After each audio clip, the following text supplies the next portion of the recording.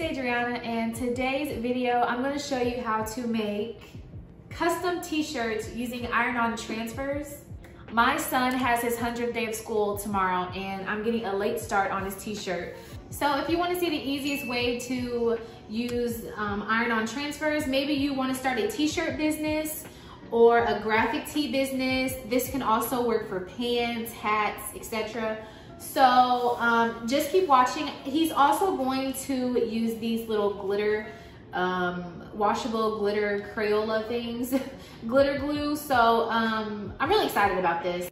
So what you will need for this is obviously a t-shirt or some type of fabric, whatever you plan on using.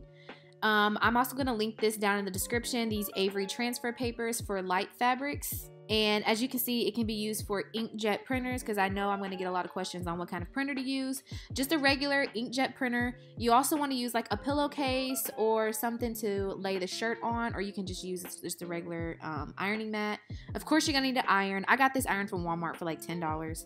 A laptop to print off your picture. And this is the inkjet printer that I have. It's an HP OfficeJet inkjet printer. It scans, faxes, copies, and all of that good stuff. So just a regular printer that I got off Amazon. So the first thing that you're gonna need to do is figure out what image you want to use.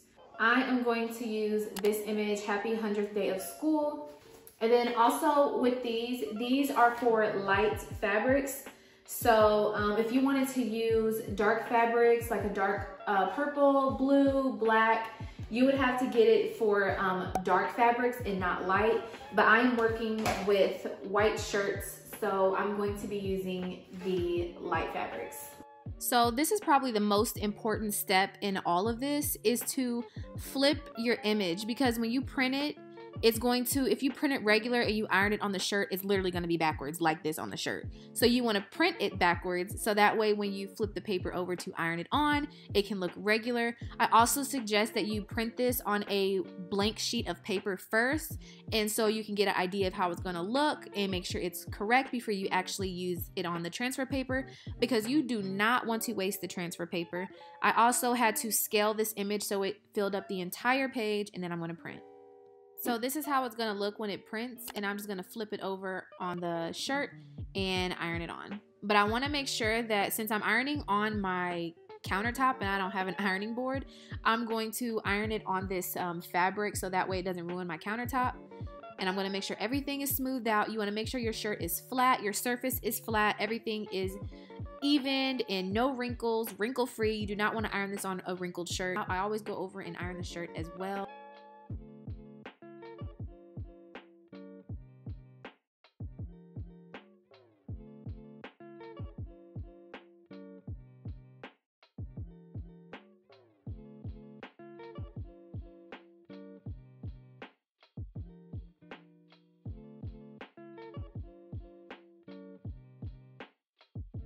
When your shirt has no wrinkles, just go ahead and lay it centered or wherever you want it. I want mine centered.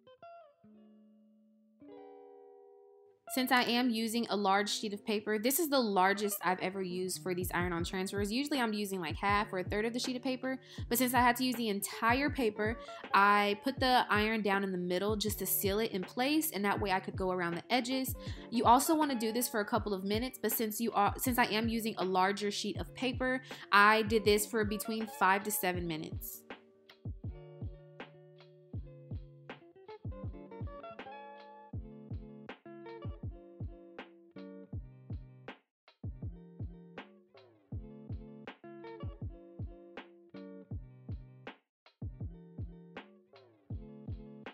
Do not leave the iron just sitting on the transfer paper like this.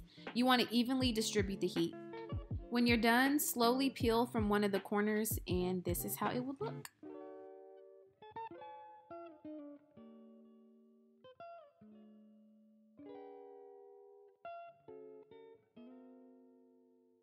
I think my printer was running out of ink, so it's kind of screwed up at the bottom. I'm not really worried about it because my son's just going to decorate this and wear it to school. But this is how it would look. As you can see, the white areas of the shirt, this is why this is for light fabrics. You can cut around the words and cut the inside of the O's out, But honestly, like I said, this is for my son for school, and I was not about to do all that. So he's perfectly fine with having the white areas around. Now we are just decorating the shirt, and I did some 100 emojis. I think I did a pretty good job.